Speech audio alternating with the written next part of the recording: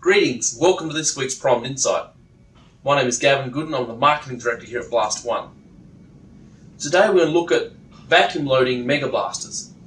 It's a common complaint from facilities and owners of equipment in our industry of loading mega bolts. That's where you have an 8-ton inside one blast pipe. They're often complaining that having workers under suspended loads is very dangerous. Today Vince is going to show us a unique way you can adapt a current mega blaster to be a vacuum loading mega blaster. I'm going to show you that Abrasive will come out and be dumped inside the mega blaster. If you're ordering a new mega blaster, you can get it pre-manufactured with vacuum fuel loading ports, which means you never have to go up on top of the mega. You can do everything from the ground. My name is Vince Bazant, the shop lead here at BlastOne. Today we're going to go over how to vacuum load a bulk pod. We're going to be using this tool here, which is a dropout lid for the top of the abrasive loading port in the mega.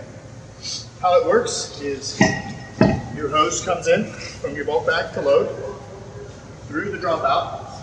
It comes out of the long tube with abrasive and air. The abrasive then falls to fill the bulk pod, where dust and air come back out and into the vacuum. Okay, now as you can see, the unit is actually ready to suck, but there's a couple of things you can't forget when vacuuming. You need to make sure that your inlet port, your moisture strainer port, and the dump valve on the back of the mega are closed so that the vessel is contained to hold vacuum. And then we're ready to vacuum. Your inlet hose is going to go into your bulk bag. From your bulk bag, it's going to go into the first section of the dropout lid with a long stem.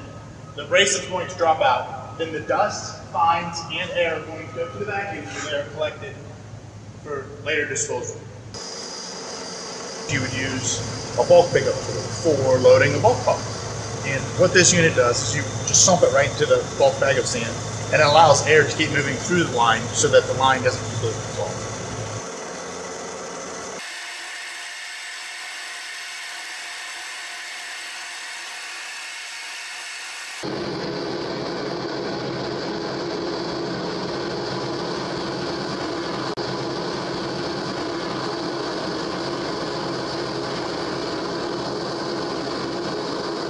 Now remember, when vacuum loading a bulk pod,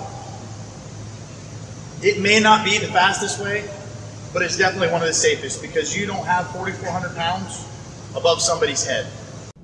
Thanks for watching this week's Prime Insight. See you next week.